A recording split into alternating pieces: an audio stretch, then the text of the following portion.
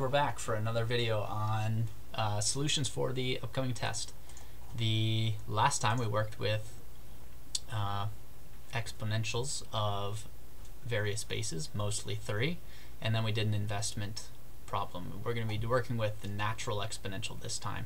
We just need to remember that the natural exponential is about 2.718. Okay, that number's about that. For this, I suggest just using 2.7 as the value. Okay, those of you purists out there, don't come looking for me. Okay, so we're gonna graph this, and that's the first little thing.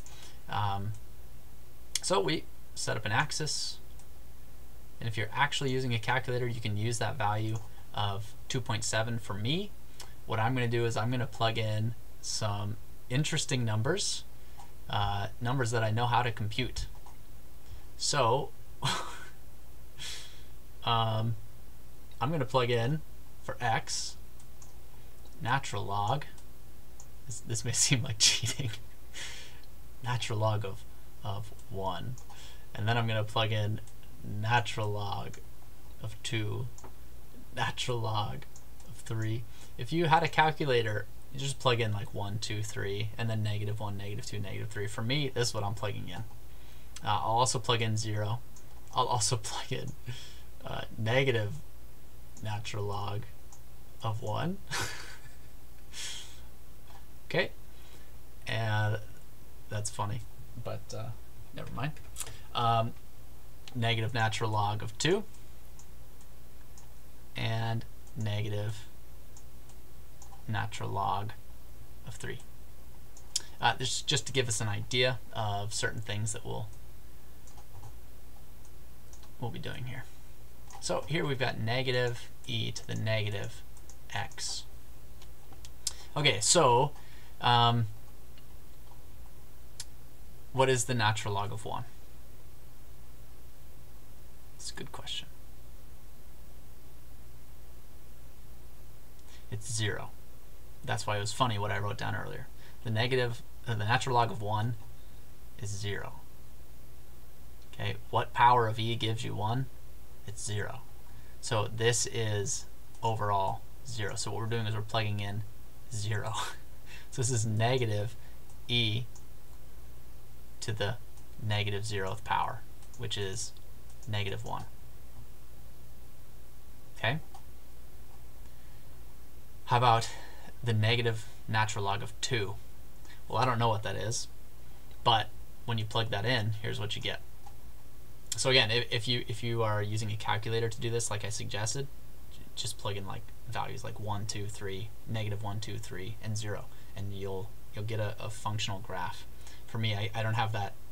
I don't have that nice calculator in front of me. So when I plug in 0, I get obviously -1. For this one, natural log of 2. Well, natural log of 2 is a little bit bigger than 0. Okay, it's less than 1, but it's some number that's, we'll call it right here, natural log of 2. What do I get? Well, when I plug it in, I get natural log of 2 up here.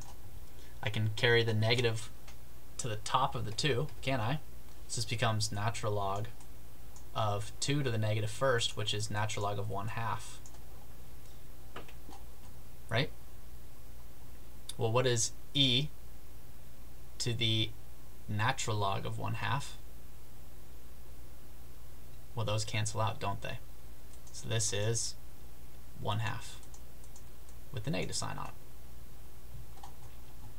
So I plug in this and I get 1/2. And that was, again, if I plugged in natural log of 2. So what I would keep doing is keep doing this whole process, right? I would plug in plug in natural log of 3. I would then carry this negative up to here to make it 3 to the negative first, which gives me natural log of 1/3. The e and the natural log cancel out, and this gives me -1/3. So here's my next one. It's not evenly spaced, but that's how I'm graphing it. -1/3. So over here, you get this general trend where it's just getting closer and closer and closer to the x-axis. Okay? How about on the left? Well, when we plug in these negative natural logs, or when we plug in 0, that's funny, because we already did. We're not going to do that. When we plug in these values, what happens? We get negative e to the negative of the negative natural log of 2. And negative e to the negative of the negative natural log of 3. Well, the negatives cancel out in the powers now. This is negative e to the natural log of 2. And the e's cancel with the natural logs. So this is just negative 2. And this is negative 3. It's because these negatives cancel,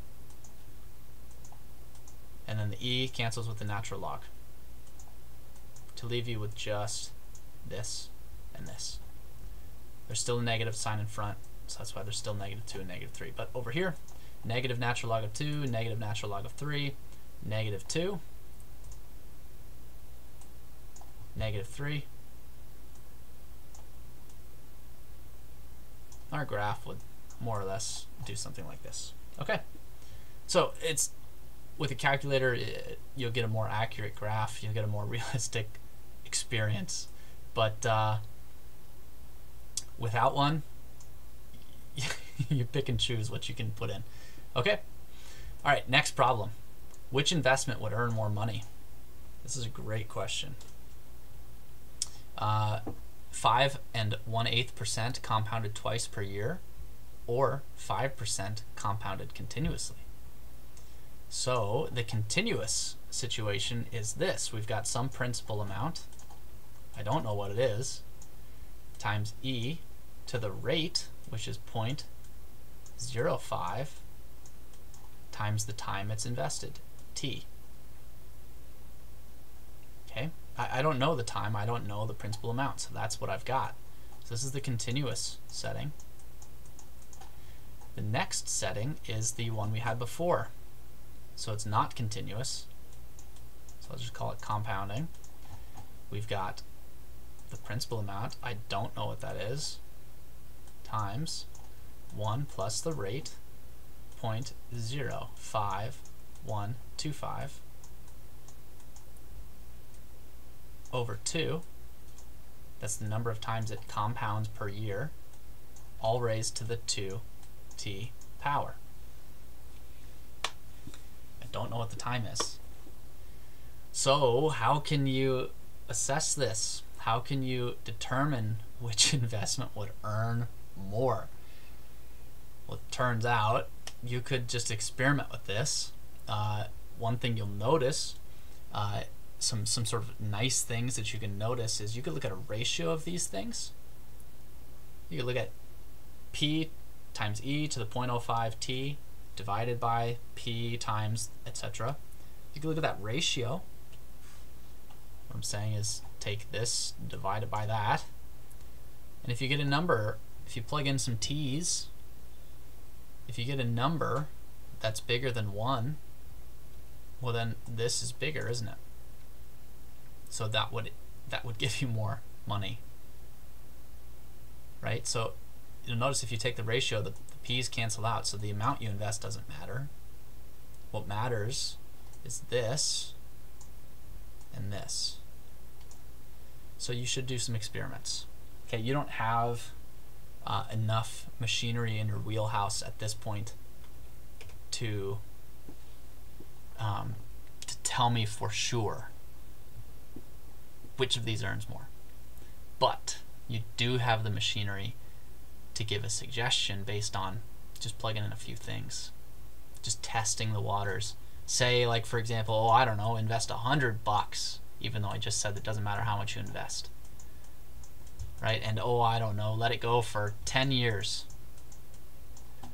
Well, whatever earns more money in 10 years, that's the one that earns more.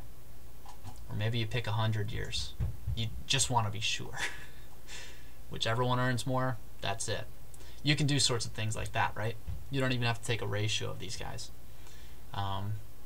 If you really, really, really wanted to achieve, sort of like the superior ribbon.